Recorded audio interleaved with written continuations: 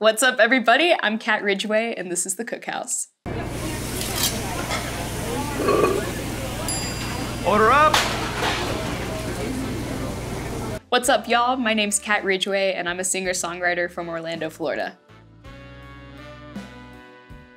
Oh man, most of that record, Nice to Meet You, and the reason it's named Nice to Meet You is because it was about all these different types of relationships and interactions with different types of people. Not even necessarily romantic relationships or anything, just different people that you meet and the things that happen because they walk in and out of your life. The best example of that is probably the story of Juliana Money. And if you haven't heard that story already, the bullet points are, I was in Atlanta, a couple of friends and I went to this bar, we saw this girl dancing up a storm, and I thought she had just this really captivating presence. And I had to know her name before we left, and I found out it was Juliana Money. I thought she was messing with me, and the joke for the rest of the night became that that had to be her stripper name. So I wrote it in my phone because I was like, if that is her real name, cool. If it's not, which it's probably not, it still sounds iconic and it could be something for a song. So months later, I come back to this note, I write the song, we start playing it live. I end up back in Atlanta. I tell the story of this crazy girl and play the song. I get back to Orlando the next day, and this guy messages me through Instagram and he's like, hey Kat, did you say the name of that song was Juliana Money? And I was like, yeah, why? He's like, that is wild because I have a friend with the same name. And I was like, dude, there's no way. And then 20 minutes later, Juliana.money DMs me and she's like, hey baby, have we met before? And it's actually her. And it's like, it was the craziest thing. And then we ended up filming the music video together in the very room where we met in Atlanta when my band and I were coming back through on tour. And you know, so I was really inspired by that. And then the song Nobody is just kind of about that rambling traveler spirit. We were kind of talking about this behind the scenes earlier, but I studied abroad in Australia when I was in college and have done a fair amount of backpacking since. And there's a real freedom that comes with being this ambiguous person that people have no frame of reference for. And so Nobody was kind of about that. And, you know, you got a couple love songs on the record, and yeah, it's just about people. People are cool. Yeah, this is a great question, and I think it really encapsulates the journey that I've been on just as an artist, because I have always been so madly in love with the craft of songwriting, and I think that's very evident on Passenger Seat because the first song's like a country folk song, the second song is very much not. There's some pop punk on there, there's some like beachy Jack Johnson-y sounding stuff, and it just kind of runs the gamut of a lot of different musical influences I have. And it was actually recorded more with the intent of being a pitching tool to go to publishing companies and stuff like that. And in a way, I love it for that reason, but a lot of people had the reaction in the industry of like, you don't know who you are as an artist, like we need more of a direction from you, blah, blah, blah, blah, blah. And so instead of focusing so much on being a songwriter, when I went to work on Nice to Meet You and I was in the planning phases of choosing which songs to pull from all these archives and stuff, I was very, very mindful of having a cohesive identity for this record. And I wanted to take my love of indie rock and old school Motown soul music and find where that intersection lies, because I think that's a really good representation of me. And, you know, so Nice to Meet You was much more of like, hey, this is me as an artist, where Passenger Seat was, hey, this is me as a songwriter. Man, I'll never be over the fact that I put a song out with Shawn. That's so freaking cool to me. That's like career highlight #1. I met him playing the 30A Songwriters Festival over in Destin, which is this amazing songwriters festival, happens every year. And these people come in and play it, and a lot of the time you know exactly who's playing. It's a bunch of famous people, but a lot of the time too, it's these names that you might not recognize, and it's people who wrote massive hits for like Pat Benatar and all these pop people and stuff, and you never know who you're gonna meet. And so when you first come in, you have to sign all these posters because they auction them off at the end of the week. And I saw that Shawn was playing a show in Tampa a month or two after 30A in 2020. This was before the world blew up.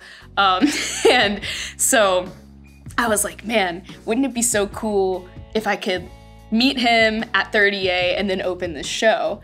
And so I reached out to his people and got on the show in Tampa. So I was elated, and I was like, okay, it would be so cool still if I could meet him beforehand. And I ended up running like 3 hours late on the road getting to check in at 30A. And they're like, hey, we gotta have you sign these posters. And lo and behold, he's sitting there signing the posters, and we end up like signing posters with each other. And he was hilarious, man. He was like, yeah, man, sometimes I sign it as Shawn Mendes and just see if anyone notices. And so we just kind of immediately hit it off. He's a really chill guy. And I was like, hey, I'm opening for you in Tampa. He's like, oh my God, that's so cool. Your name's Cat. And he knew who I was. Like, he's that chill, that nice, and that humble of a guy. And so fast forward, we played the show in Tampa, and he really enjoyed my set and invited me to come up and play his birthday shows in Georgia the next month. And so I drove up to Georgia, played this double header, and literally the next day, the first few cases of COVID trickled in. And we were like, oh God, what's about to happen? And we were actually set to go on tour together. And then everything, you know, the rug just got pulled out from under us. So instead of just sitting there, I was like, hey man, what if we just like pop on a FaceTime call, do a little co-write action, something? And he's like, yeah, cool. So I had this idea for a song for years, and I just hadn't finished it for whatever reason. And I was like, I just need help with the structure of this one. And we ended up finishing Give Me Love together and going in the studio, tracking with his band. And it's the first time I've ever tracked live in a room. Like, that recording is actually the band all playing together in one take, and which is just incredible to me. Later on, a couple of the players and I went in and laid the horns on top. I'm actually playing trumpet on that track.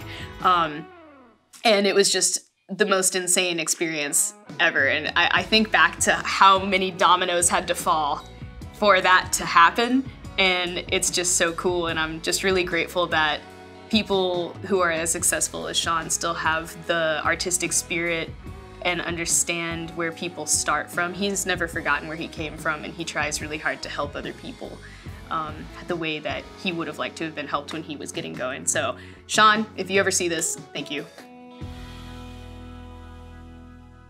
Dude, that's been wild. Like, I can't believe that we had music go to commercial radio at all. That's what you always hope for as a songwriter, but I got into this because I love it. I never got into it because I wanted that type of success or anything. So to see my passion reach people and see tangible results of it reaching people is just insane to me. I'm just so unbelievably grateful that people out there have taken the time to listen to what I've made, and it's been a positive experience for them. But yeah, I mean, as an independent artist, I remember looking at the chart when we first got the info, and I was one of only 3 artists on the Bubblin' Up, or 2 artists, I think, on the Bubblin' Up chart that weren't associated with a label. And I was like, wow, we really did something here, man. Like, we really did that ourselves. And my family has just been absolutely incredible from the get-go, and we joke all the time that we're an in-house record label, but because we all live in the same house.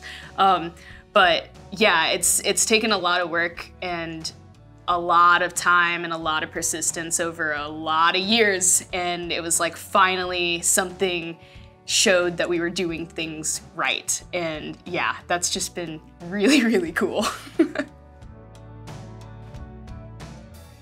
Well, I think it's twofold. I feel like finishing what I started with Nice to Meet You, which would be releasing the rest of the music videos and things that we've made to go along with it. And my band and I are actually about to go on tour for the very first time, and I am so stoked. That's something I've wanted to do since I was a really little kid, and it's like, it's finally happening, and we're going all the way up the East Coast and playing a bunch of different radio stations and hopefully some house shows and stuff too. So that's a goal that I have, and that's in sight, so that's amazing. But things that are a little less tangible at the moment would be to have my brother and I finish building the studio in our house right now. We moved during the pandemic, and we took the master suite in the house. Thanks, Mom and Dad. And we have turned it into a studio, and it's our rehearsal space as well. And so yeah, we have our sights set on an interface, a couple different microphones and stuff like that, some soundproofing, and you know, we're gonna get our hands dirty with that. And then the goal from there is to record the next record ourselves.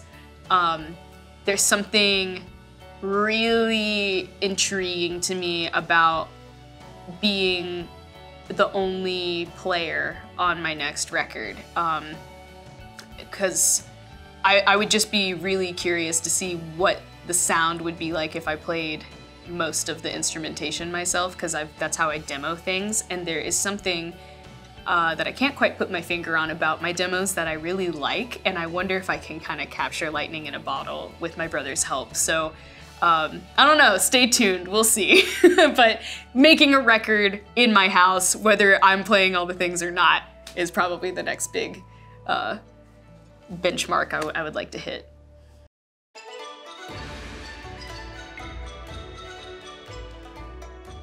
Instagram, 10 out of 10.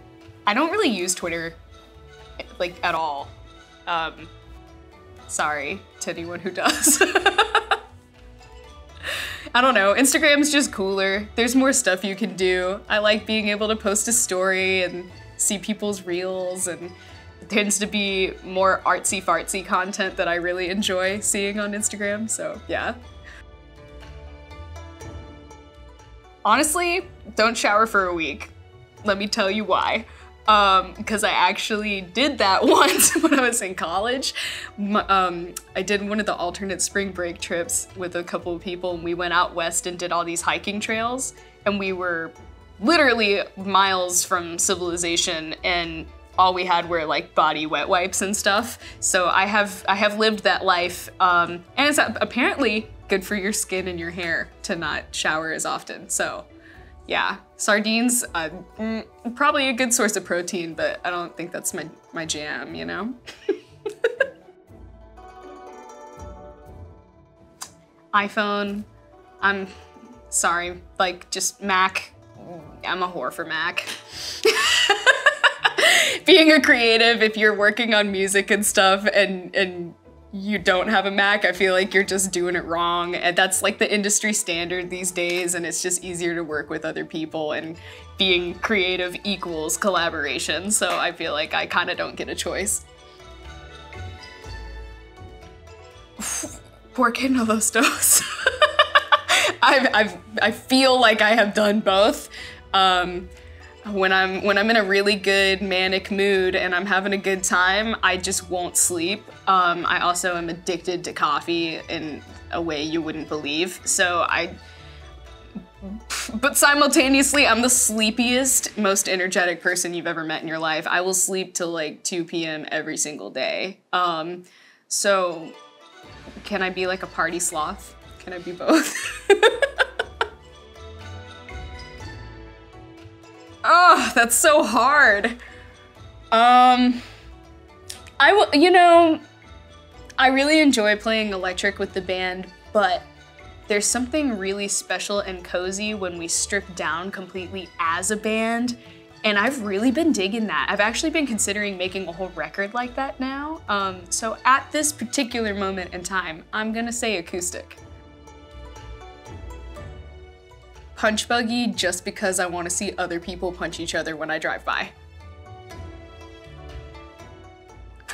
Doritos, particularly the Cool Ranch ones.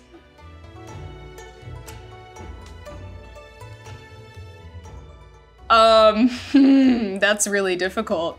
I have to say though, I really do like being here. I'm a surfer, and being far away from the water just makes me sad in all types of ways. So I wouldn't be heartbroken staying here forever, you know? I really wouldn't. But I really hope and pray that climate change brings colder weather down here. Practically debit card. I just got my very first credit card this week. I'm very excited about it, and I will be buying a Mac. Because I need to make records. Like my current computer's too old. It doesn't even have the right input to record into from the interface we want to get, and it's just like, yeah.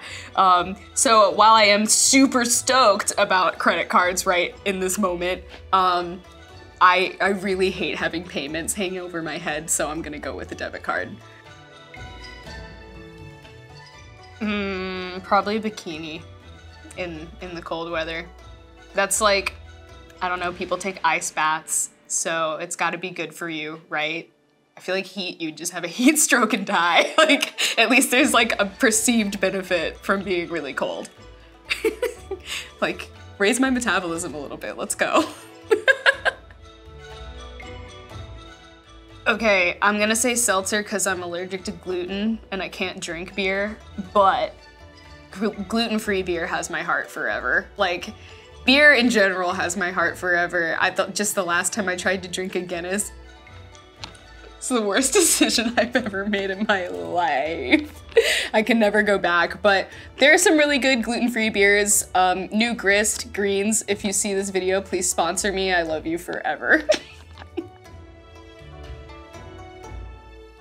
I think split my pants on stage because then that gives me the perfect excuse to sing the Ripped My Pants song from SpongeBob and just make it into a moment. I would actually be genuinely afraid of hurting myself if I fell off a stage. So let's not do that. I'm gonna say a pack of wolves because I was attacked by a dog when I was 8 and I survived, and I could have died. That's actually what all of these scars are from. And they go like all the way up in here, and my ear was actually back here, and like had to have 8 hours of emergency surgery to put my face back together and stuff. So if I can do that, I think I can take on a pack of wolves. Because I basically already took one on.